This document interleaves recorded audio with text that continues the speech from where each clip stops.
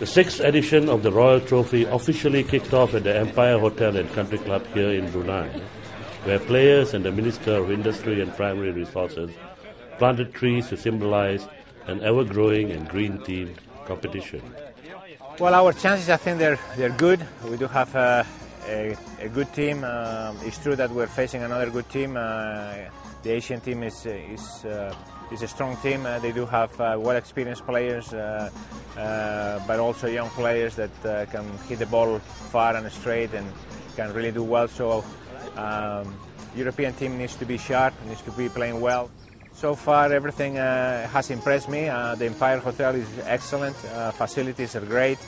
The people is fantastic. They treat us really well. They welcome us very, very warmly yesterday. So it's a wonderful place to be. 今年、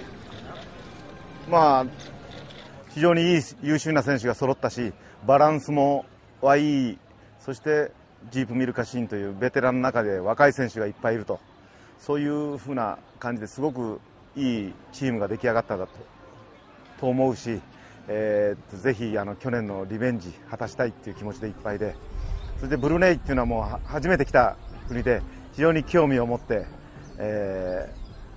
いるし、どんな、国かっていうのは楽しみだし、そこでこの1週間トーナメントしながら戦いながら楽しみたいと思ってます。